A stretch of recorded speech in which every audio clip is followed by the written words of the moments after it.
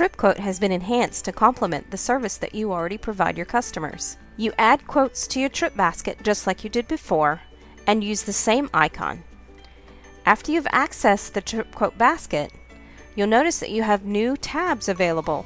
So now you can have a quote, a booked itinerary, flight availability, and retrieve saved quotes. You can also do setups through the Templates and Settings tab. Here you'll be able to save your preferences, add your agency information, titles, sentences, footers, canned remarks, and disclaimers.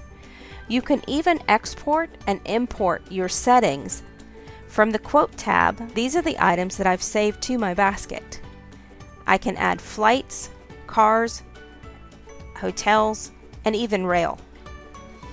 I have the option to add items on the quote that I can send to my customer. I can also use a markup for flights or add service fees for cars and hotels. Options are available to change your language, choose the clock time that you would like to use, or change your theme. There's plenty of options to choose from when you're selecting what you would like to be seen in the quote. Then you can either save it as a PDF, email it, or you can copy to clipboard.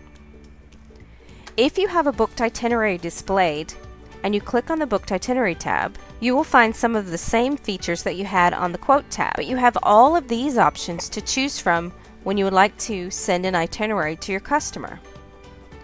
You can again use a markup, or you can even passenger select if you have more than one passenger. If you have flights displayed in Smartpoint and click on the Flight Availability tab, the flights will be displayed here. I had multiple flights displayed on different tabs, so I can go in and select which flights for which segments I would like to include in either a PDF, an email, or a copy to clipboard. I can also save, and that could have been done from any of these tabs.